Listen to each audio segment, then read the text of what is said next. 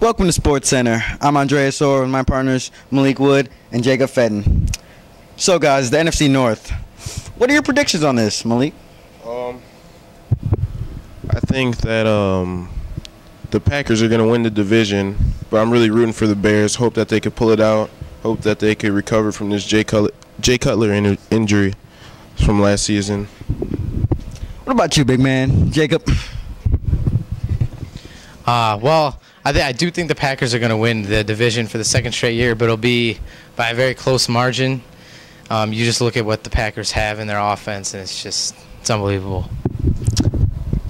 You guys think the Lions got anything in them? I mean, anything? Nah, I mean, they'll be good, but not good enough. Like, you look at what the Bears have done and what the Packers have done. They've been really productive this offseason. The Lions have just, managed to get in trouble every other week. So, yeah. Any thoughts on the line? Okay. No playoffs. No playoffs. So, speaking of playoffs and the Super Bowl, what do you got? What are your predictions for that? I'm gonna say the Packers win the Super Bowl this year, and yeah, that's it. And Jacob? I'm gonna have to go with the 49ers. They added Randy Moss, which won't be a game changer, but I think he'll help.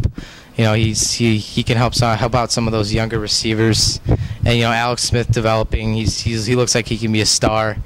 And they brought back everyone from their defense last year, which was around first in the league, around in every category. So you can't count out the 49ers.